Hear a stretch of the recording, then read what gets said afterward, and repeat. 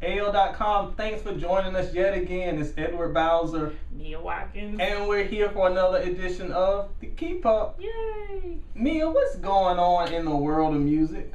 Nothing much, it's just a bunch of Migos flows.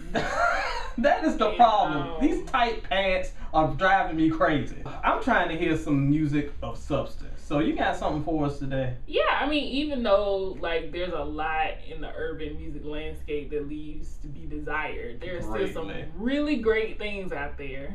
So I'm excited. So today we're going to share a few of our favorite songs, and then we hope you will share yours as well. Let's get into it and hear the good stuff. All right, we've got to start off with one of my favorite songs of the year so far, Michael Jackson's Love Never Felt So Good. Now, if you've been following the Keep Up, and I hope you have, you know that we have been following this whole saga of Michael posthumous material for forever now. And we were not too excited about the prospect of hearing Ghost Michael over 2014 beats. But this song does it right. It sounds great. It's the perfect summer jam, and it's a song you can play in front of your grandma and not be embarrassed. It's my song right here. And one thing that I'm currently obsessed with is basically all British male soul singers. They are really kind of, from Sam Smith to my buddy Ed Sheeran back here, they're turning out some really good stuff. So Daily, man, they have Daily, man. Oh my God, I forgot about him. Anyway, not the point. One of my favorite songs right now is Ed Sheeran's Sing, which I believe was produced by Pharrell, since you can hear Pharrell in the background. And it's a lot more upbeat than his last album. A lot of that was very acoustic sounding. This is very funky, very high paced. You can kind of get your groove onto it. So it's a really, really good song. All right, I will admit I have never been the biggest 50 Cent fan. This one over here will relate.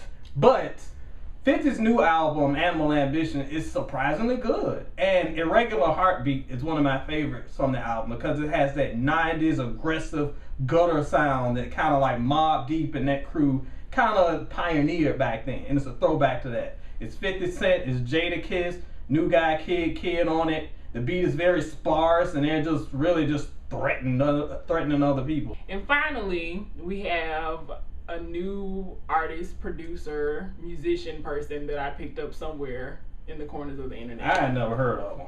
ATU, if I'm pronouncing that right. I hope I am. But he's awesome. So basically, he meshes, he kind of reworks 90s and early 2000s and current R&B and kind of makes a new song. And you have to kind of figure out where these samples come from. So one of my favorite songs from him right now, he released an album in 2013 called Pictures in Silence. And one of my favorite songs is Close. And it's just such a chill vibe. I think it's got a little Aaliyah in there, Rock the Boat, if I'm hearing correctly. Because there are no liner notes, in this new digital world. Lame. Right? But he's really dope. He's really dope. You guys should check him out. All right, those were some of our favorite songs of the year. And not only are those 4 songs that we mentioned going to be in our fabulous playlist, we also added a few more treats for you down there. So if you have some songs to add, and I know you do, let us know in the comments and we'll drop them in the playlist. Yep. We can help you get through your day with some good music. Yay. Yep. Thanks for joining us, and thanks for keeping up with the Keep Up. Bye.